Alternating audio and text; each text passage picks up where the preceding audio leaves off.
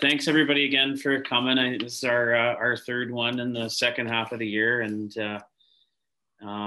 really excited to have Medori on the clinic with us tonight. And I know he's excited to speak to a lot of the coaches in a pretty interesting and relevant topic. And I think he's an excellent person to discuss this topic. Again, he's had a ton of experience being a coach, mentor, player mentor at with Team Alberta and Hockey Canada as well too, with National Women's Program, and then U17 as well, and has coached both in female and male side, and has coached young ones and old ones and all sorts of levels. So and then most recently, Barry had won a Hockey Canada award this year, 2020, recipient of the Gordon Jukes Award, yeah, for his outstanding development in with the national program. So pretty excited to have Barry here, and I know we can kind of keep it a little bit more engaging tonight through the group chat. So if there is ever any questions, just put them in the group chat, and I will manage those for Barry. But thank you again for coming, and I'll give you the spotlight now. Oh, thanks. I really appreciate you asking, Joel. And one of the things he had said to begin with was, you know, have I done any of these before? I've done lots, and because I work with our teams and our high performance programs with Hockey Alberta now, I haven't really worked for quite a while, just because of all that's gone on. And so one of the things, I'm a lifelong learner, or at least I like to think that I am. So I've tried to create work for myself. So doing this has given me an opportunity to research, to talk to lots of different people, and then obviously share my findings with others. Certainly I don't know everything. As I go through the presentation tonight, I looked at the questions that you guys had posed. Some of you put some things down. So I've tried to answer them through the presentation. A lot of it I'd hit on, but there was a few that it's like, no, I better put something in on that. I try and keep it engaging for you guys so that you don't fall asleep. You can't throw things at me here. Which is positive, I guess, on my behalf. Another good part of this is you can sit back and have a beer or do whatever you want as it ends up going on. You're the comfort of your home and hopefully the warmth of it. And so hopefully you take some things out of it. I will share the PowerPoint with Joel after, and I put together a resource package, and I'll talk more about that later on. I started putting it together when COVID first hit, and doing these sessions because coaches would ask, hey, do you have something on this, or can you share something on that? So I've got a ton of stuff. Most of it is off ice, ideas and opportunities with kids. So again, I'll hit on that as we go, but that's just two reminders that you might want to take notes, but you don't have to because you'll get this if you want it later on. So I called it Rising Above, and I guess it's my why to doing this, and hopefully some of yours too, is we've had a really tough year. And when I say we as coaches, we as parents, me as a grandparent, the kids, everybody. And a lot of them are searching now for what their why is. Some of them may not even be interested in coming back to play. They're into other things, and others are just chomping at the bit to get going. But if you've watched any Simon Sinek stuff or read any of his books, one of the things that you'll find is the importance of knowing why you're doing something. And those of you that I've taught or coached before, I've always used the word purpose in everything that I do. What's the reason why you're doing it? And what are you going to try and get out of it? So the why leads to other things. So the rising above simply means for us is to get above all of this stuff that's going on, and especially now with the government making some changes again on Saturday, and how can we end up making the rest of this year successful for everyone. I put in some books there that I've read, all talking about culture and the importance of you guys understanding that you're under the guise of Hockey Edmonton, but you're also under the guise of your minor hockey association that you work with. But then also you should have built a culture with your team, whether it was at the start of the season, prior to COVID, whether it's been throughout COVID. And again, I'll hit some of this as I go through it, but just that whole thing about who are you and where are you going to take this over the course of the next 6 to 8 weeks, depending on how much ice time there is available and how much you get out of it. So we want to rise above. We want to continue to build our culture. And as coaches, I guess we want to end up getting better. I don't think this guy needs any introduction. And as he ends up saying that it's not, that you're getting hit and how many times you're getting hit and how many times you fall down, but it's that you're gonna get up and keep moving forward. And I think that's really important for us to understand, just like Rocky did, that if you want to be successful, you're going to end up getting bloodied and battered throughout the whole thing. And again, whether it's, the COVID thing or 100 other things that have gone on as a result of it, but let's keep moving forward. So again, that rising up is critical for us. The word pivoting, I was going to put a whole bunch of video in to show you guys pivots in hockey and the reasons why we teach players how to pivot properly, whether it's forwards to backwards or backwards to forwards or sideways, heel to heel, any of those sorts of things. And so we kind of get a gist of it if you're a coach and you're thinking of the skill side of pivoting. And it sort of means the same thing in real life and what we're ending up going through right now. I put 2 pictures up there. The first one is a book by Brian Tracy called Flight Plan. And in it, he speaks, and what hit me is you hop on an airplane and you get in, you buckle up, they fly you from A to B.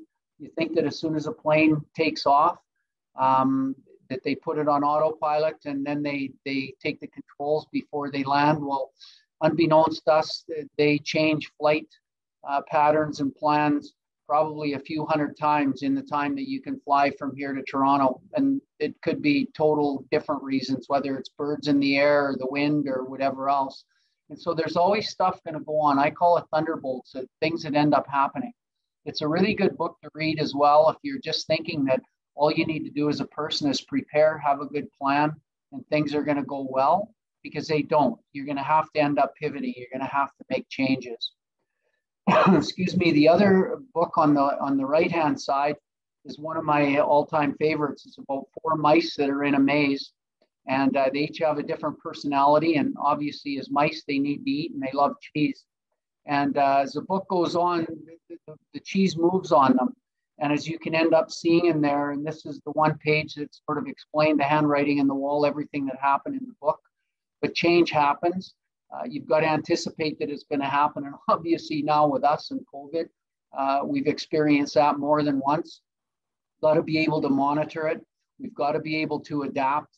We have to change. And at the end of the day, we have to enjoy the change and get ready to change again and again.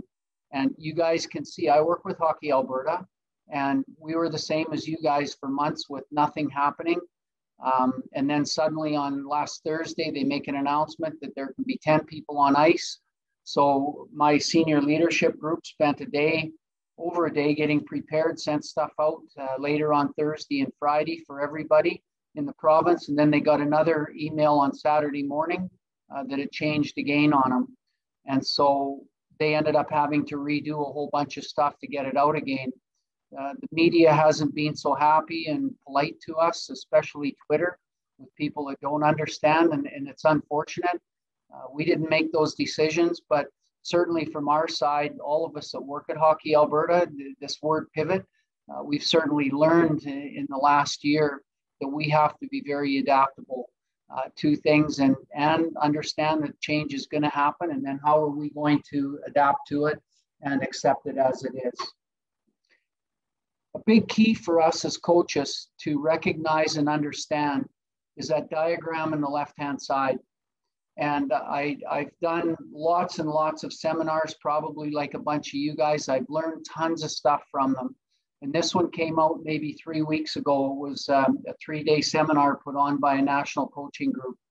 And the one session was exactly on this as athletes of today and reasons why they drop out. And there's a number of slides that came up. I just have the very last slide on there, but it talks about why kids quit. And it could be from low personal accomplishment. So they're not doing what they need to do. They don't feel confident and happy about what's going on. So at the end of the day, it's like, we're going to drop out. Another one is emotional exhaustion. And that one there, and when they talked about it, an appreciation from the coach. And in a big part of it, that's what it is. That's that mental health piece, which I'll talk about in a minute, but that certainly happens. And right now, if we as a coach haven't really done much with our players in the last 3 months, we could be facing that now that we're going back. When you email, text, Snapchat with your group, half of them may have bought out because you haven't done much of anything with them. So it could be just that emotional whole thing where they don't even want to be part of it anymore. The physical exhaustion, well, that one there, obviously, from our point of view anyways, as coaches, isn't going to be there other than maybe the appraisal from the coach. And again, that's one where during a season, if we're going to be negative to the kid, they may not like that. And then the other one is just the negative feelings towards the sport, the whole trust commitment piece. And in a lot of cases, and I know with my poor grandkids, they're still doing some skating and that, as you can see in the middle picture, but they're doing a whole bunch of other things as well, other sports and reading more and doing stuff like that, so that hockey maybe isn't quite as important to them now. So it leads me to the book, Before the Lights Go Out. Not sure if you've read that one, but it's a must read for you as a coach, because it talks about the fact that we're in a situation now where hockey, I don't know if it's Canada's game anymore. We have a lot of new people that have moved into the country with the cost of hockey, with them coming from places that maybe hockey and ice and everything wasn't even there. They have no use for wanting their kids to try and play it. So there's a whole bunch of demographics in that come in. But the guy that wrote the book is exceptional. There's also a podcast out that he's put out talking about it. So it's another one that if you're interested, just to get a bit of a nibble on what the book's about, but it's there. And again, it's all about hockey for life. We want to make sure that the lights never go out with our game. And so a big part of it I'm throwing at you, and I've broken this presentation down into a number of different areas. And this is sort of that first one. It's going to be a personal challenge to you as a coach. Where are you and where do you want to end up going with all of this so that the lights don't go out? Excuse me, what the players need and what could and should we do to end up helping them? Well, what's the purpose of the rest of the year for us? And I think that's the first one that we need to understand and recognize is if we've done things with them, and again, some of it might depend on the age that the kids are at and what you could have done from a team building perspective just to keep them together as a group. And a lot of my presentations, Joel, the last few months, that's what they've been on, is how can we engage our players to a lot of different things. And so you'll see in a lot of the resource package that I've prepared, there's a lot of that stuff. And I'll get into that later on too. But if you haven't done a lot of the team building, you may have to pivot and either not worry about it or do a whole bunch more in the next 4 to 6 weeks to get these kids thinking again that they're a team. Or you take a look at it in a completely different context and approach, and you're going to run your practices based on skill base, and that's it. So you're going to work on those sort of things and not worry so much about the team aspect of it. They're still going to come out, and yeah, you can yap with them and do things, but that's not as important. Honestly, I can tell you though, when you look at that middle circle, when you see what kids do, and this was from a survey, the 6 things as to why kids like to play the game, to enjoy it and have fun, to do something they're good at, to improve their skills, to exercise and stay in shape, to be part of a team, and the last one, the excitement of competition. We could have and maybe should have been involved with 5 of those 6 things, and maybe even the 6th if we're good enough with off-ice activities that we could have made them compete in different ways and things. And I'll get into that later on in the presentation too. But that's why kids are playing. That's why they want to play the game. That's why they play any sport, is for those 6 reasons. And I think it's important for us as coaches to recognize that's the important stuff to them. There's a story I read a long time ago, and it's about a cookie, and this little guy, he's probably 6 or 7, keeps asking the coach, he's got a question, and the coach keeps telling him, focus on the game, focus on the game. And finally, when the game's over, the coach says, so what did you want, Johnny? And Johnny said, I want to know what kind of cookies we're getting after the game. And we don't recognize as coaches the importance some of that stuff is for kids. And what we think we're looking through our eyes, we're not looking through the kids' eyes, and we're not helping them to be motivated. That other video that was put out a number of years ago about big ice, and those guys were on a 300-foot ice pad with huge soccer nets and all of that. If you've ever seen that, one's another way of getting perspective of the kids too. The bottom one is Simon Sinek's why. And again, we have to know our why and the kids' why. So that's that motivation piece to get them going. So to me, if you're looking for advice tonight, this is the first one in this slide, is why are your kids coming back to your practice?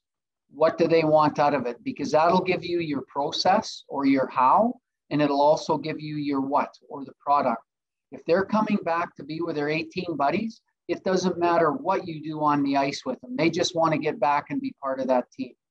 If they're coming back because they want to improve in their skating and stick handling, you got a completely different what and how that you're looking at, and a different why as well, although they want to come back. So to me, that would be the very first thing, is you need to do a survey of some sort with the kids and the parents and find out why they're coming back. And that'll help you to plot all of the rest of what you're going to end up doing moving forward. So I want to talk a little bit about mental fitness, and you guys can read too, but I'll just flip through it for you. But obviously it's the ability to regulate the thoughts and feelings and behaviors, and to act in a purposeful and consistent manner, coping with all the things that they're going through right now. So we want them to feel good and have the ability to feel good with all of the pressures and circumstance that they've been faced with in the last little bit. And so the aim of developing mental fitness is to maximize performance. So if the kids come in and their why is, hey, we want to get better at stick handling and passing and shooting, but they're not working hard at it, or they're not mentally fit right now, they're just down and out, probably no matter how hard you plan and how hard you organize and you do things, they're not going to catch on to it. We want to engage them in quality training. Well, that one can be an easy one for us with that mental fitness piece, especially if they come in a little bruised up. We can help that through feedback and positive comments and things of that nature. Maybe some team building on the ice and off the ice, doing some relays and stuff like that, where they can actually team build on the ice and feel good about it and compete, but in a different sort of a way. To maintain a healthy level of well-being, I'll tell you, I work with our provincial teams. I do the mental performance for them as well. And those kids, the guys are 15 and the girls are 15 to 17. Every one of them has a lot of issues. They all do. And again, we'll get a little bit more into that. But their mental fitness coming into a lot of these things is not good. And they're so worried and concerned about doing well and being the best that they can be, and the parent pressures and scout pressures and all of that. Their mental fitness is not strong. And that's older kids that are high-level kids and high-level athletes. And a big one with mental fitness is that resilience piece. If you've read anything by Duckworth on grit, she talks about persistence and passion being the two really important components. When we talk about being successful in life, not just in sports, that resilience piece is so huge. You take a beach ball that's filled up, bounce it on the floor, it's going to come back to you. It's resilient. If you only half fill it, you might have to bend over to pick it up when it hits the floor. If you take all the air out of it, it's not bouncing at all. It's just sitting there. And again, if we get kids that are coming in now, that ball is only half full or deflated, look at the job we have to do. They have no resilience to what's been going on. So part of our job as a coach is going to be, how can we help them to end up building that resilience back up again and that passion? Well, one of the things that we can do, and I'm taking you through some of the mental performance stuff that I talk to kids about too, is a mental toughness. And there's lots of stuff out on it. I was just trying to think of the show, that Lone Survivor, that really talked about mental toughness and how the SEALs teach and train their people to get through it. But basically what it is how do we teach people to deal effectively with the stressors, the pressures, the challenges, and yet to perform the best of their abilities, no matter what the circumstance that they're in. So we want them to be the best that they can be all the time, no matter what is thrown at them. And again, the word thunderbolt comes up when I use that. So you notice a picture in the background. The first one obviously is a COVID one, but the bigger general blue picture is of a train wreck, a derailment. And I read another book and I got the idea of this slide from it, that we've been in a derailment for a year almost, like the last of last year and most of this season, give or take. That train's gotten back on the tracks a little bit and then fallen off again, and sort of got back and fallen off again. And now we're sort of back on. So it's huge to have that mental toughness when this stuff's going on, especially if you're an 11-year-old or a 15-year-old and it's your draft year and you're a boy, or you're 17 and a girl and you're looking for a scholarship somewhere. All of those things are really tough on them. And so again, we have to find ways to be able to help them out.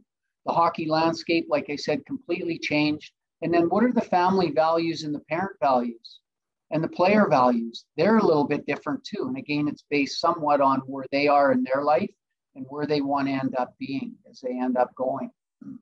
So when we talk mental toughness, we talk about the 4 C's of being mentally tough. And again, this isn't on a mental toughness presentation. I could give you a whole hour on it. I just tried to give you one slide to give you a hint. So the first one is the challenge piece. How can we help players to effectively deal with the adversity going on? How do we help them with the confidence to be able to work through it and end up coming through and being successful in whatever they want to do? How do we help them be committed to what those top 2 are, that confidence piece and the ability to meet that challenge? And then how do we teach them how to control the circumstance that they're in? And again, the beauty of this presentation is about 5 slides from now, I'll show you how you can do that. But those, when we talk about mental toughness, those are the 4 keys to having a mentally tough athlete. If they can handle those 4 things and be confident in it, you're going to find that they're going to bounce out of it. So we've got to find a way to help these kids in the next 6 to 8 weeks, and us as coaches, because a lot of us have been derailed too. Can't lie to you. There's days that I wake up and it's like, I sure wish I could be at a rink or working with kids or going to Red Deer to meetings or whatever else. So it's all hit all of us, but we have to be mentally strong to keep our mental well-being going forward. So again, another session that I went to, it was all about attacking new opportunities. Let's think of this whole thing as a new opportunity this next 6 weeks. We're going to be out of our comfort zone. The slide on the left part there, it says, how do I need to show up so I can raise the bar? We did a session a number of years ago at Hockey Alberta called Above and Below the Line. And this is so close to it. You can be below the line. You can blame things. You can rationalize. You can avoid stuff. You need an explanation why, any of those things. And you take a look at it and it says, I can't because. And you've all heard that thing. If you think you can't, you can't. Go to above the bar or above the line. How do I raise it?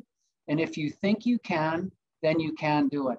So what is it that you want to do? Take some initiative, set a plan, execute, and evaluate. So it's a little cycle that, again, it's up to you. Do you want to be above the bar or do you want to be below the bar? And again, I said this whole thing is about rising up. I think we all want to be above the bar, and that's why you're on this tonight. Another book, in the first little check mark below, it's called Extreme Ownership, and it's a SEALs book on leadership and ownership. And they talk about, in this book, you have to own everything. You have to be the role model for what's going on. And it's so important for us to have that mindset that it's about us, it's about how we can help the others, it's about not accepting anything other than our best and moving forward. So again, that find out what it is, execute, and then evaluate to see if it's ended up working out. We got to be out of the box with our thinking. And the big one here that I'm looking at, and as I told people even before presentations when we didn't have this ice, is how can you become a better skills coach through this pandemic as we're working through it? You can go online, you can listen to different presentations. Joel said last week that Zipper was exceptional, and he is. He's a great teacher and he's a great coach, young and everything, but he's certainly got the skill. Joel's another one that could spend hours talking to you about how to stick handle and shoot and things like that. Most of us aren't good skill coaches, we're coaches. And I learned years ago when I started coaching our national women's team that they wanted to get better even at that level because they didn't want to lose. And so my job was those little wee things that needed to end up getting better. I had to be good enough at it to help them to get better. So it was a personal challenge that I took on myself. So how can you in the next 6 weeks, because basically that's what it's down to, is what can we do from a skills perspective and a fun perspective, help our kids? So to me, how do we become a better skills coach? What are some of the things that we can end up doing that are going to be able to help us in it? And you look at that messy hands with a paint, that's what we've got right now. We've got a group of kids that you can mold them into whatever you want in the next 6 weeks, however many sessions you have, whether it's 2, whether it's 6, whatever it happens to be. Again, sky's the limit. It's just up to us to be above the bar, above that line, own everything, that extreme ownership piece, and start thinking outside the box of how can we end up getting better. So what I took the liberty of doing is creating a job description for you. And to me, I think, and Joel, this is one from your side of it too. We talked the other day that I think is really important, is what are the things that are sort of musts in the next while that you guys are going to be stepping on the ice with players. So here's where I sort of changed what I've done. Like the first part was on the mental and the coach. So now I'm into a little bit more of the actual practical stuff. So the first one I think is super important is we all got to do our job. We have to make sure all the safety protocols are followed. Don't bullshit people and be 1 foot away from kids and have 8 standing in a line waiting for everybody to go. If that's your style of coaching, is one at a time and you're making them wait, I'll give you some ideas coming up on how you can stagger them. But we have to be aware of all of those and we have to follow them. If we get inspectors coming into rinks and see it's not being followed, and they've told us at Hockey Alberta that if coaches don't follow it, they're going to shut us down again. And it might be 1 rink, it might be 10 they need to see. We have no idea. They just told us to make sure that our coaches know that. So that would be a huge safety protocol. Make sure you're wearing your mask. Make sure with the dressing room protocol. Make sure with the parents that are allowed in or not allowed in, like all of that stuff. And again, Joel and the minor hockey systems that are in Edmonton will give you all of that information. But to me, that's number 1 is your job description. That's your job, is to make sure those things are going to be followed. How are you going to utilize the ice? So again, you can do circuits, you can do stations.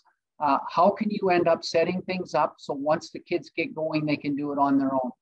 And when I look at this one and I put that one in, if I'm coaching a U7 or a U9 team, probably I'm not going to be able to do a lot of teaching if there's 9 kids on the ice and me. It's almost impossible to give feedback in that. So I could set the practice up that I'm going to show them a skill and they're going to do a circuit and go through it. And there's very little interaction by me. It's more them just doing it over repetitions. So you could set it up that way and make it easy. You're getting lots of ice efficiency and you're doing lots of things there. You could set it up where one practice, if you used to having 2 teams share the ice, just have all the forwards out one practice. And all you're doing with coaches from both teams is working with the forwards on forward skills. Another practice all D, another one all goalies, or combine them all. So again, there's different ways of being able to think and do it. Don't settle on the easiest, simplest way. I would urge you to phone other coaches, talk to the people, especially those that are sharing ice and have all year.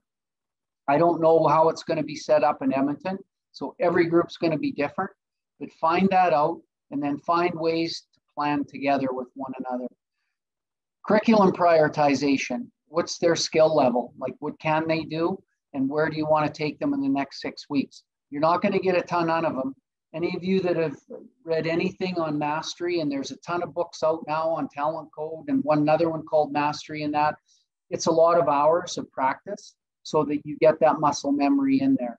So whatever you're teaching them is going to be for them now. It's not going to be totally for next year unless they're going to be on the ice all summer and they're going to have you or somebody that's going to be teaching the same things. So what you're trying to do is not reinventing a wheel or creating a whole new one, but just building on things that they've got already.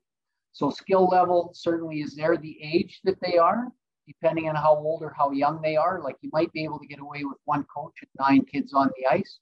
The younger, I would suggest you had 2 and 8 at least. So, and we know why. It's not just teaching, it's also making sure that they stand where they're supposed to and listen and all of those things. So it's a little bit more hands-on. And also the needs of the kids. Where are they right now coming in? the importance of that and understanding and recognizing it. So go back to that why question that I asked on the second slide. Why are they coming back? What do they want to get out of it? That'll help you set the what and the how. Use of equipment on hand, and I got a slide I think that shows a bit, but just different physical barriers. What do you have in your rink? How can you set it up to make things easier, or to make it so that there are things that the kids can work with without having interaction with humans or other coaches, whether it's garbage cans or barriers or coach mates or things like that, pylons, all of that stuff can end up making a difference and helping out with the planning side of it.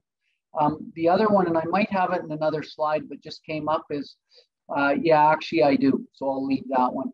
And the pen in the hand preparation, and what I mean by that, again, if you've worked with me before, you would know that I don't create every drill, in every practice. You might have a skeleton of what it's going to be, and pen in hand means everybody has a chance to jump in and give ideas, their ideas of what the station could look like or what the drill is. So it's an empowerment of everybody building the drills and the practice. It's not just one person doing it. Again, the more hands and the more energy that people give, the better off you're going to end up being with that.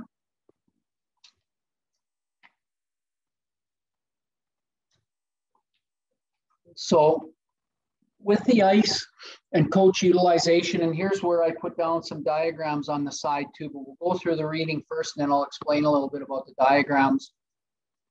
But the first one is the protocols, the number of participants and the social distancing. So how many are you going to have on the ice? Is there going to be 9 kids and 1 coach, 2 and 8? How is it going to end up being? And then making sure no matter what that they're all social distancing. So as I'm talking, you take a look at the diagrams, and these are ones that we at Hockey Alberta came up with, the 3 different rinks and ideas of it. In every one of them, they're social distance properly, and the coaches are in really good spots to be able to help the kids. So these are going to be some ideas for you when you're looking to plan what you're going to do, as far as how you can line the kids up and sort of how you can split the ice up as well to make it effective for everybody. And you'll notice in some of them, there's nets, and you could end up having shots in that. So you're incorporating goalies as well. Again, depending on the age and what you want to end up getting out of the practice. The use of ice time, and again, just phoning around and putting some things together. One of them is less floods. Less floods means more time. So if you've got 3 U9 groups going on one after another, you really don't need to flood the ice if you don't want to, because what that means, you can leave the equipment up for the next group too. They're not going to chew the ice totally up. So it means you might get an extra 5 to 7 minutes of skating time, and you're not setting equipment up. But again, that goes back to my pen in hand theory of having to have people talk to one another to accept it and say, hey, that's a good idea. Let's end up doing that. And again, you just set it up with the rinks in advance. Probably good for the rink guy too. He doesn't have to work as hard. Other than if it's older guys, they might chew the ice up a lot. I know when we do our provincial camps, we talk about ice utilization in a different way. That if you're using pylons, you keep moving them because they cut the ice up. And when you get into some of the other parts of your practice, the ice might be really chewed up where you don't want it to be. And then the skill and drill choices that you're going to use when we talk about the use of ice time. So what are the things that you want to do? And are there things, and if you look in that middle diagram there, once you've got the kids going on either end, they basically can run on their own. You don't need to be the guy telling them to go, go, go. And you give them different skills to do around those borders, and they will do them and work on it. And then you could do your coaching one-on-one. And again, you notice that if you put pylons out behind there, they all know where they're going to stand when they come back in. And again, that's for the younger ones, but even the older ones. We were talking today at Hockey Alberta, and some of it, those older kids, and those of you that are coaching U11 and up, they're going to cheat on drills. So if you tell them to do crossovers all the way around the circle or touch up at the blue line, after a few reps, lots of them start cutting the corner. And so that's, again, what we don't want, and it's something for you as a coach to keep in mind is they're going to cut corners. So if you can put pylons out or whatever so that they know where to stand is probably a really good idea. The use of the ice surface. And again, this is one where once you get a drill going, if you use a circuit, everybody goes. Nobody's really standing still. So if they're going, if you've got a half an hour or an hour of ice, you can have them guys going almost the whole time. And again, it's just repetition, getting lots of shots, working on your edges, whatever it happens to be that you're going to work on. And one thing I didn't put in there when we talk about practice is just theming your practice. You might have one that's basically themed on skating and puck handling, another one skating and shooting, another one skating and checking, another one, whatever it is. You've always got the skating part in, but you're going to put other parts in that's going to keep the kids fresh. And they know this day they're going to get that. And I know when we do stuff at our provincial camps, when the players know that we're doing a day that's called with the puck stuff, it's going to be a fun day. There's tons of puck touches, lots of shots on goal, lots of opportunities, etc. And so they like those sorts of things. So I should have probably added in here theming it. And also with the use of ice surface, there's a lot of puck touches, which I think is really important. And stats bear that out. And in practice, they touch it a lot more than in a game. The coaching opportunities, well, we can progress and regress. And that's where the second one with the groupings. When you've got any one of those setups that I've shown on the right-hand side, you can end up grouping your kids. Whether you just throw them in, it doesn't matter who it is, or you homogeneously group them to where you've got skill with skill. So you're regressing or you're progressing a certain drill based on the skill level of your kids. So again, if I go to that second drill and we do the one on the right-hand side where they're just going at sort of like a figure eight around the bumpers, if they're very weak with their edges, maybe they're not even going to use pucks to start with. And then you're going to progress it to maybe they get a puck and all you're worried about is just two edges. The older that they get, you can have them sculling around. You can have them doing a crossover around and accelerate out of it. You can have them doing heel to heel coming out of it. Like, again, it's just a matter of where they are. So I wouldn't tell you one way or the other with this coach opportunity, but if it's me, I would probably homogeneous group them. And it's a little bit easier to run the ends or whatever station that you're going to work on. And you're working with more like athletes that are in it. And the kids and parents might know, but again, that you're the coach and you're setting it up based on you want them to improve their skills. And the last one is the individual feedback. And again, if you take a look at where we put the coaches in this, once the drill gets going, depending on what it is, the coach has opportunity to give feedback to the kids. They can float around and talk. And one of the things I learned a number of years ago, I went out and did a little wee kids session and there was two teams on the ice, one at each end. So I worked with one group first and they were doing a drill that they had to stop at some pylons and then do a tight turn and go in and shoot. And so I think there was 5 pylons. And so I asked the kids, you know how to count to 2, right? And they all went, yeah. And I said, you know how to count to 3? Yeah. Okay, so when the kid in front of you gets to the 3rd pylon, you're allowed to go. So I'm working on timing because there was a goalie at the other end. And these kids were like 8 years old. They were young.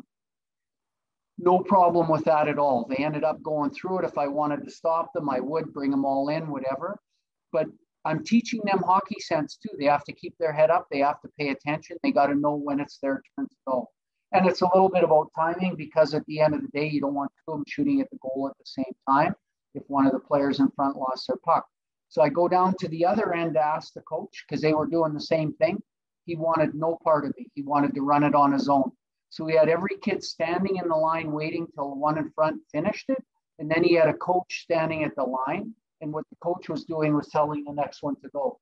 Well, the side I was working on, I deployed one coach at each set of pylons to work so that they could talk to the kids about edges and about how to hold their hands going around, turning a corner. And another one down there to do give and goes with the kids for shooting or stick handle around them. So the coach use and ability that we had of them, their job description, completely changed. And the only thing that changed was the kids were the ones that knew when to start. So again, I go back to this here with that ice utilization. And it sounds really simple, but they're coming back to a situation where they haven't had a practice in a long time. So some of this stuff will really help them as well going through it. Like I say, Joel, I'll hand you this PowerPoint over. So all of them will have these diagrams. Some really good stuff on it, actually, I thought. Some good ideas. And there's probably a lot more. So what I ended up getting into prior to this recent announcement is doing a whole lot of work with people doing things off ice. And so I just stuck a few things down here to give you some ideas. But again, all of this is in that resource package that Joel will end up getting. So you guys will get it all. There's probably 10 different documents. And the one has probably now about 40 different team building ideas, creative things that you can end up doing. So as I learned a new one, I just stuck it in. So there's lots of great ideas. Around Christmas, one group that I was doing things with shared with me that they did an advent calendar, but they didn't have chocolate in it.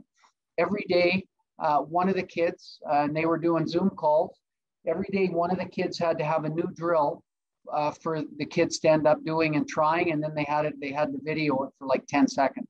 So Joel, you're doing one on toe drags, your day one with this advent calendar. So you show us how to do it, and then every one of us had to go out and do it. And maybe it was a challenge. How many toe drags can you do in 30 seconds, 10 seconds? So day two, Barry, it's your turn. And Barry's going to end up doing passing off the boards. How many times on a forehand can I do it? I thought it was an outstanding idea. And it's maybe even something now that you can do on ice with the players. Lots of them, they've got the outdoor rinks and stuff like that.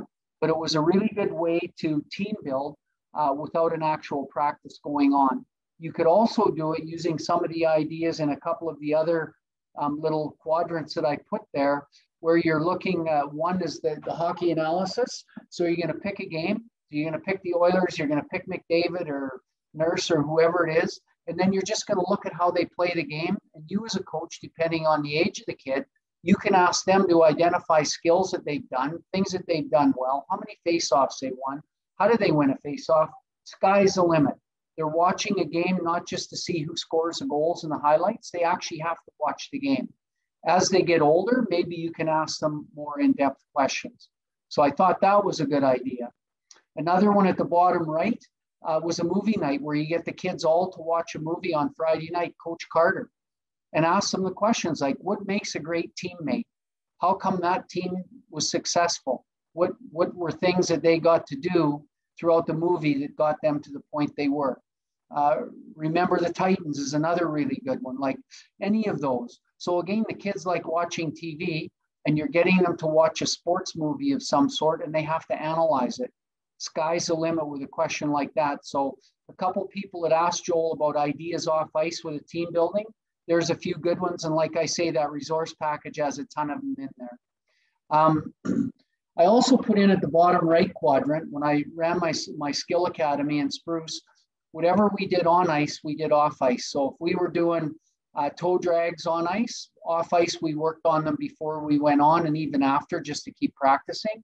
So what we tried to teach the kids is we're emulating what we're doing on ice to off ice so that they could practice and they would want to. And what I had them do in their basement or garage or wherever is you see a whole bunch of different patterns there. I had them use masking tape, put it on the floor. And we did that in the gym or wherever we were in the hockey academy. And when they were off ice, they would work on patterns. They would work on letters. And so again, they can do it all on their own. And they just get better at handling a puck or whatever it is that you get them to do. And that could fit in even with the advent calendar. Call it something different, and every day give them a different pattern that they got to work on for homework. And again, if kids are hungry to want to get better now, go back to the why question and then go to the how and the what. If they're hungry to learn, challenge them with this stuff. Get them to do it. And then get them to demonstrate it on the ice when they come. Everybody who's working on that W at home, we're going to spend 2 minutes on it. I want to see everybody and how fast you can end up doing it. So now it's a compete. It's a personal challenge. You're throwing it out at them, and you're seeing who's doing their homework. And then you go back to the one where kids are quitting because maybe we're not giving them enough positive feedback. Well, guess what? That's a great chance for you to offer them that feedback. The book, Sometimes You Win and Sometimes You Learn. I have 2 redheaded grandsons, and one that isn't a redhead, but is much the same too. They hate losing. And so as a grandparent, I bought this book. They've all read it with me at least once, maybe more. And it's one that I use now all the time with coaches that I work with. Sometimes you're going to win, but sometimes you're going to learn. And instead of you calling it losing, you're actually learning. What didn't we do well? And even when you win, and I think we all know it, you could sweep it under the carpet and say, hey, we got 2 points or we won, but there was probably a whole bunch of things that we could have done different. So why I put the book in there is there's another off-ice opportunity for you. Get them to read something. Maybe it's a chapter a night. I was going to put something on mental performance in here, but I wasn't sure of the age and that of the audience, but maybe it's something on that, or maybe it's on that book I just said, Extreme Ownership, or whatever it is. Read a chapter and then zoom it and talk about it. What did you learn? What are some things that you got out of it? How can we use that moving forward? And again, you're not building your team because there's not going to be games, but you're not quitting on them. And you're trying to teach them for next year. And whether you're coaching them or somebody else is, you're helping them along in their journey. And again, the challenge I threw back to you earlier on, you're outside the box thinking and trying some different stuff, which is really cool and really important for us as coaches to be working on. Resources. The biggest one, and in talking with a number of different people, obviously Hockey Alberta, Joel and the Hockey Edmonton crew there has stuff for you. But if you're on the Hockey Alberta or Hockey Canada Network or the Hub, that one there has tons of good ideas. And for right now, for the skill development side of it, Corey's done a great job with putting together video and practice plans and everything else for you. To me, I would suggest going on there. If you're not on it, I think, Joel, it's $40 or something to get on. Is it still around that? Yeah. Excuse me. So it costs you a few dollars, but $40, you've got it for a year, and you've got a whole lot of opportunity to learn some new stuff. The other reason I threw this on is if you take a look at the diagrams on the left side, you notice that it's full ice and there's 4 lanes. You might only use 3 if you've got littler kids, but guess what? You could have all your kids on the ice doing up and down, things like that, and being socially distanced. So there's another idea for you as far as how to set the ice up to make it work for you. Even if you just split it into 2 halves, you could still do that 3 or 4 lane skating. And I've used that for years, both for warm-ups as well as puck handling and balance and things like that, the skating stuff. You can teach a ton there. You can do outside edge, inside edge, heel to heels, and striding. Like you could do that and they could keep going for 10 minutes skating, go to backwards and do things with that.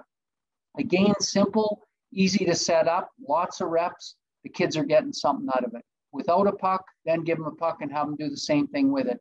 Give them 2 pucks to have to do those things down there. Now we're into stuff that the Europeans do with 2 and 3 pucks at once, where the brain, you have to use both sides of your brain, plus your feet and hands and everything to do it. So you're engaging everything in your body. Lots of different ideas there. Somebody asked to talk a little bit about parents.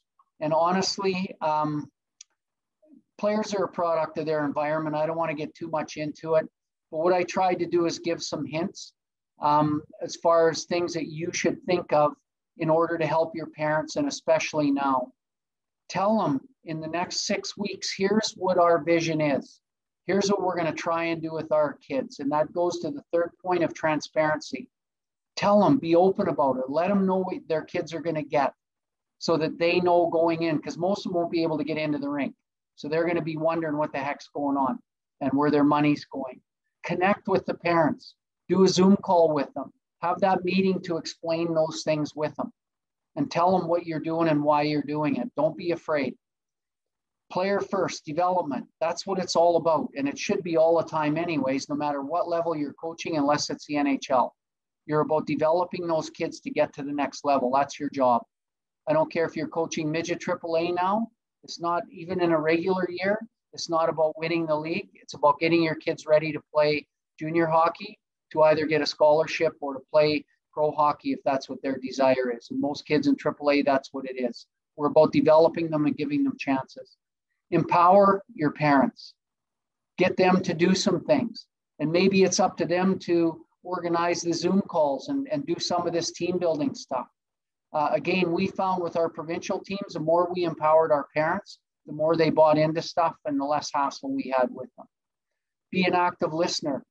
Talk to them, ask them, have a Zoom call after with that transparency piece and ask them, what do you kids think? Are they liking it? Is there stuff that we're missing? Again, that whole thing about the why, the what, and the how comes back at us. If you can figure that out, you'll please everybody over the next way.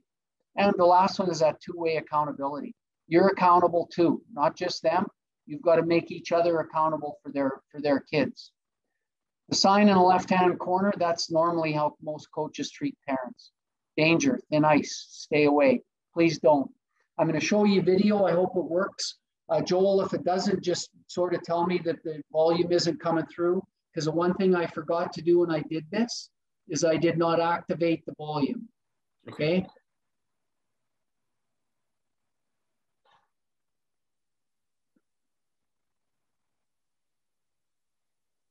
There's no volume, Barry.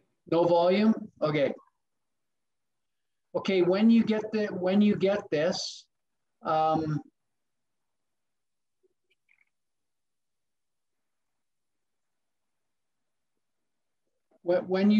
PowerPoint, you will end up getting that slide, and it's called Trophy Kids. What it's about is a number of different parents that are on their kids for different reasons, work ethic, not trying, whatever. And it just shows how parents act to some of that stuff and how animated they get. Why I wanted to show you isn't so that you can throw darts at parents. It's so that you understand they love their kids. They want their kids to succeed. They're willing to do anything they possibly can to help their kids get there. They live vicariously. They're going to push them. They're going to do all of those things. So at the end of the day, if you can understand who they are, what they are, where they're coming from, it'll make a big difference for you as you move on. Anyways, that was sort of the purpose of that slide, was just to show an appreciation for that side of it. They love their kids. So where are we now? What should we focus on? So I'm now going again to another bit of a tangent here. And what we want to look at is, what should we focus on moving forward? Things that matter and things that you can control. And it's really important for you to understand that. And the question probably that comes out is, how can you control it? So the little equation at the bottom, events are going to happen. Sometimes we can control them, sometimes we can't. So you look at COVID, we can't control it, but we can control the response that we have to it if we want to. So how have we responded to it? Positively, negatively? Have we done things? Have we gotten better, et cetera, et cetera? And that will influence some of the outcomes that happen, not all of them. So the simple equation goes on with, I read another book, and this one here was a really cool one. It talked about, to start with, that life is like being in a pot of hot water. So if you think right now, that pot of hot water is COVID, and it's really hot. And if you put your hand to the steam or put it inside, you're going to burn yourself. Bad things are going to happen. And so what the book went into talking about was, it used the metaphor of some different things. So the first one here is carrots. And when carrots are outside the water, they're crisp, they're firm, they're hard, they're crunchy, all of those things taste good. You put them in hot water, what happens to them? Well, they get soft, they weaken. Their power and the force is more outside than inside. It just changes them, that whole weakness side of it. The environment has changed the carrot. It's made it weaker. And again, so we've got to think about that environment changing the carrot. That's probably something that it can't control. So then you look at an egg going in the opposite way. It's soft when it goes in, it comes out hard. Maybe as a person, it comes out, it's mean, it's angry, it's negative, it hates people, it points fingers, it does all of those things. And again, metaphor for people going into that hot water. So some people are carrots, some people are probably eggs. And in both cases, putting them in that hot water, the environment has affected them. Well, the coffee bean, any of you that use the coffee that you just put the beans in, and then you pour hot water on it, and you French press it, and 10 minutes later, you drink a really good cup of coffee. Well, guess what? It's the coffee bean that's affected the environment. It's not vice versa. It has changed the hot water. And so the whole analogy here, coaches, and this would be another one, if I gave you a second tip on what you should learn tonight, is this one, is you need to teach yourself and your players and your parents that they should be a coffee bean. They shouldn't be a carrot, and they should not be an egg. Don't go in soft and come out hard and negative, or go in hard and come out soft and weak. Go in like a coffee bean. Affect the environment. Don't let it nail you. And I've learned that. I read that book really early on in COVID, and it's made a world of difference for me. Every day that something's not right, or I'm thinking of this or that, and it starts to go that way, I think of the coffee bean. And whether I go make a cup of coffee, or I just end up taking that 2-minute break and thinking about, hey, how can I affect the change here to make it positive? And honestly, it works. Adversity, and why I put this in is this group of people were coffee beans. Another book that I read during this pandemic, I read quite a few, and this one really got me because it was about a group that Shackleton put together years ago, late 1800s, to sail to the South Pole. And you can see by the ship at the top, it didn't quite make it. They got icebound early. They had to live a whole winter on that boat. There was 27 of them.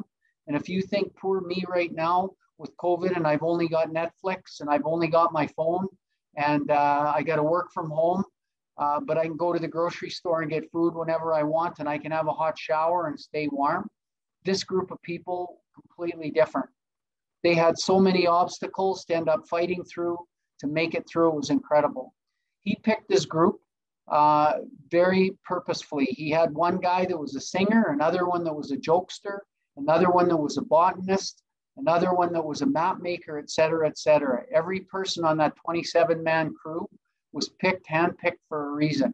And you can see in the bottom left some of the things when he put in the paper as far as the help wanted at, some of the things that he ended up wanting in it.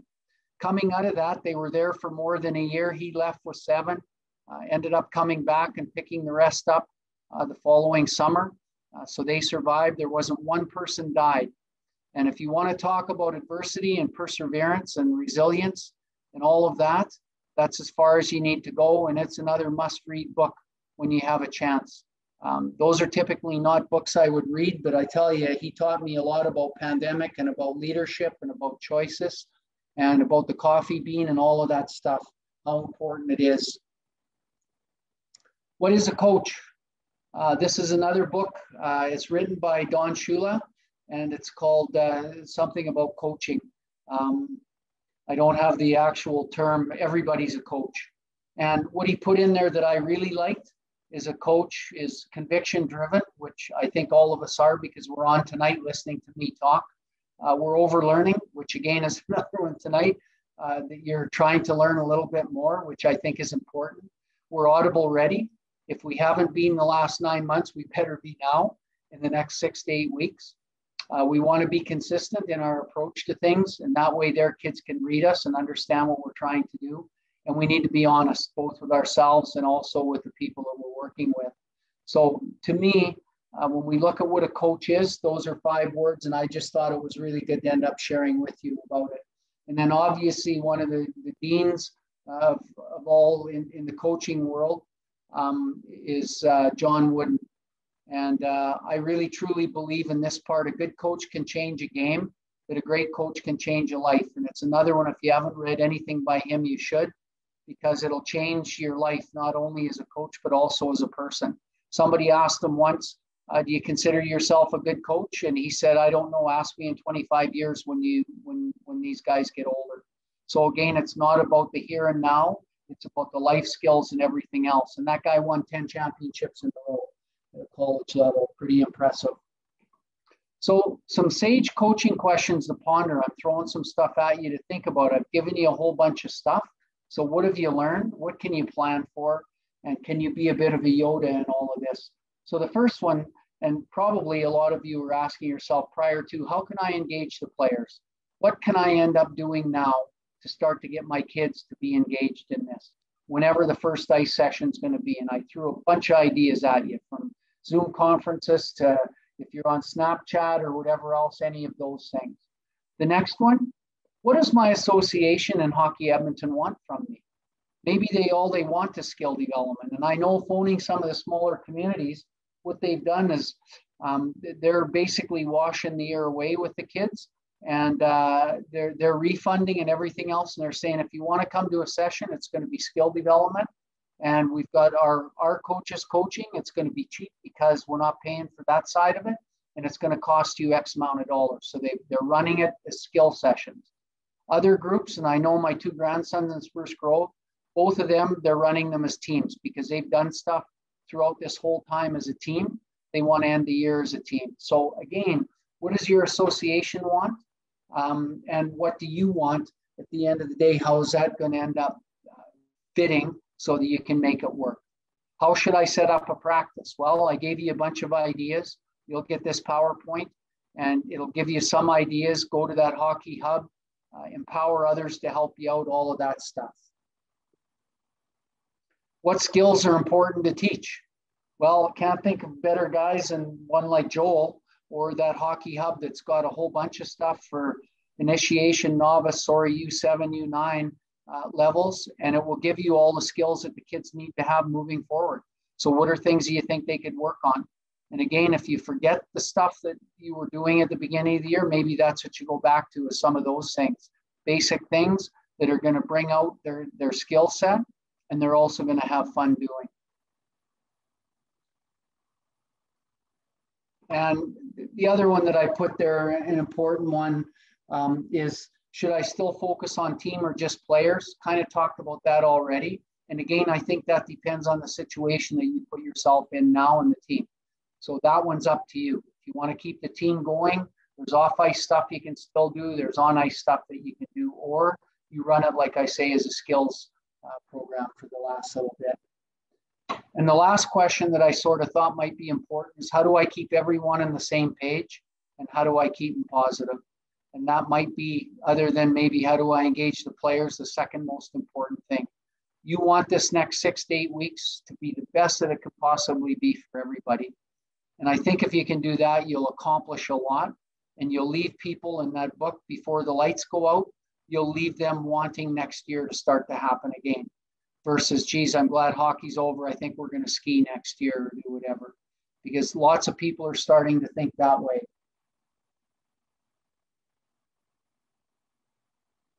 I'm sure you've heard this before, talk lots about, but just about comfort zone. And we're so lucky, I guess, in a lot of ways that we can be in our comfort zone, whether it's our job, our family, our coaching, whatever it is, and we feel really good in it. But like the diagram says, it's outside is where all the magic happens. And sometimes we win and sometimes we learn. I think now's the time for you guys to sort of challenge yourself and make some of that magic happen outside of your comfort zone. Get out there and do a little experimenting. You don't remember when you learned how to walk, when you learned how to ride a bike, when you learned how to talk, how many times you fell or couldn't pronounce words or whatever else. We don't remember that, but if we weren't resilient and persistent in those skills, we would never be doing what we're doing now. We'd still be crawling or rolling around on the ground. So you have it in you to make the magic happen for yourself and for your players. I looked on the web and on your page, and I found one team, White Mud 401s, that they had their little thing up there with their jerseys, and I want to leave you with a couple thoughts. And this is the first one: is leave the jersey in a better place. Another book, Legacy, talked about it. That was one of the commandments that was in it. But when you start something as an organization and as a team and as a coach, you want to leave the jersey in a better place. And it's funny, when I read that book, I'd done a lot of work with Hockey Alberta over the years prior to it, and Hockey Canada, and coached a lot of teams. And I started thinking back to all the teams that I coached, whether it was in school or on the ice, and looked at pictures and thought about, did I leave that jersey in a better place? Did I leave those kids somewhere where they succeeded and liked what they were doing and kept playing? Like I say, I got a couple on tonight for sure that I've taught and or coached, and I certainly hope that that I've left you in a better spot. You're on tonight, so obviously there's something there, whether it was me or 14 other coaches that you've had that have helped. But to me, you need to reflect on that as well. And I think this year is so important for all of us to really think about, is are we going to leave our jersey in a better place? And again, that's maybe something when you're doing Zoom calls or talking to the parents or whatever, is how can we leave this jersey in a better place this year? It's been a shitty 6 months and we've all struggled through it. Let's finish strong and let's leave it really good for the kids. Great experience, a lot of fun. They've had the opportunity to finish off, and good things have ended up happening. No matter if you're running it as a team or skill-based, like I say. And again, those decisions only you and your staff can end up making.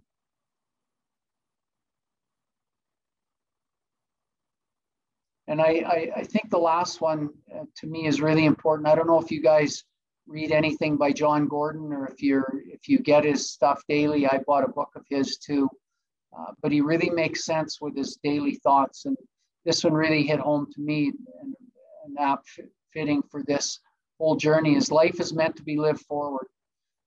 Learn from the past, but don't live there. Today is a new day to create a better tomorrow. And when I talk to kids in mental performance and they fail at something, I tell them fail fast, fail hard, and fail forward. And that's sort of what this quote is all about as well. We can't be afraid to fail, and failure is in the past. We got to leave it, but we got to learn from it. And we've got to move on to create a better next day, whatever that happens to be, a game, a practice, playing with your teammates, whatever it is that you're doing. Anyways, Joel, I'm done.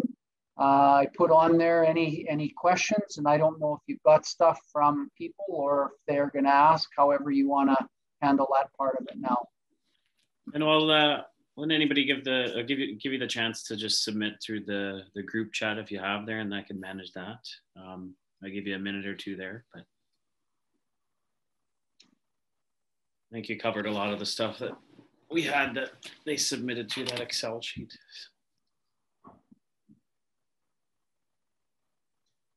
There might be other things too. One thing for me is, this is maybe more for like an elite stream of program, is like, how do you have any advice for when you're trying to give those players professional development through Zoom, but then also mix in the team building? I have found that it's difficult to kind of find the right balance of those two. And if I have to kind of go back and start this over, I probably would have done less professional development and maybe a bit more of the team building. But I think it's difficult at times when you're coaching players at a bit higher of a level to kind of figure out what they want from a professional development standpoint, but then also what they need as a team from a team building standpoint. So, well, where you're at with your group of kids is they're all trying to get scholarships, and so you can see where it can be a bit of an antagonism between the two things that you talked about. One, you want to keep them together as a group, so it sounds like you've tried to do that. Two is the other side of it, that they're all trying to get something on their own, so that's where the development side comes in. And if you think what I talked about earlier on, in regards to being able to mesh that piece of it, is to ask them that why early on, so that you find out where they're coming from. And maybe like we've got Zoom now, I still don't know how to do it, but there's chat rooms and everything else that maybe that's one of the things. And especially like you say, if you're dealing with Bantam midget AAA kids or U15, U18, U16 at that level that do have those sorts of questions, maybe it's something where you can organize your Zoom calls that maybe the first half is a team builder, whatever it happens to be. People have even done stuff, the cool one is cooking classes, where each week somebody or a group had to put together a meal. And then they sent the recipe out and everybody had to do something. So first part of the call is fun. And then the second part maybe is something that's more sincere or guided towards them getting better, whatever it is, Joel, whether it's mental performance, choosing a school, what skills to work on in the basement, could be a whole bunch. I've just found over time, and I think maybe more so with those groups of kids, is they tend to be a little more focused on where their end goal is going to be. Whereas when you're looking at the younger kids, and I would say even the U13s aren't there yet. Maybe they have a goal of wanting to play in the Western League or something, but their cognitive abilities aren't there yet to get them there. They may want it, so you can give them little spurts of it. But I think the older that they get, the more that they are cognizant of wanting something that's actually, hey, this is going to help me. I know I've done some calls with just teams, probably, I don't know, at least 6 different ones on different topics. And the coaches have asked, hey, can you help me out with something? Most of it's been mental performance stuff. Not as much on the side of scholarships and all of that side, although those questions do come out. Or how do you make Team Alberta's come out as well? So we've talked about that, but where you can narrow it down, and maybe that's another piece too, whether you've done it or not, and any other coaches on it, is to get speakers in that actually can, that's a specific topic they're going to give you for 15 minutes, half an hour, Q&A, whatever it is, right? Yeah. I don't know if that helped, but. No, that's good. I think you kind of, when you look back, it's lots of different ways you do it different. And, you know, we did ask the group what they wanted, and sometimes I think that they don't even know what they want, right? So just like us. Yeah, agreed. And sometimes they follow what their parents want. Mm-hmm.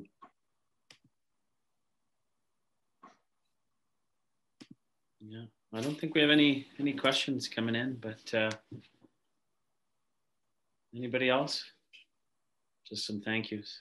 So that was awesome, Barry. Thanks so much for doing that for us, and I think it'd be awesome to share the slide deck and the resources that you spoke about. We can chat about that after too, how we do that. But that was awesome. I really appreciate it, and really timely too with getting everybody back on the ice. So. Well, you'll see when I send you it, I think it's volume 4 or 5. So when I started a week or so ago and where I finished, just because of the announcements and some of the questions and that came out, I had to keep changing it. But that's the fun part of it, is I'm learning as well. And my job is to try and help as much as I can and share. So. Yeah, awesome. Well, thank you very much, coaches and whoever else on the call. And thanks again, Barry, for doing this for us, and lots of great information as always from you. And you've had a big impact on me since I've moved to Alberta, and had another one today. So thanks very much for doing that for us. You're welcome. Thanks again for asking me. Have a good night, guys. Good luck with the rest of the season.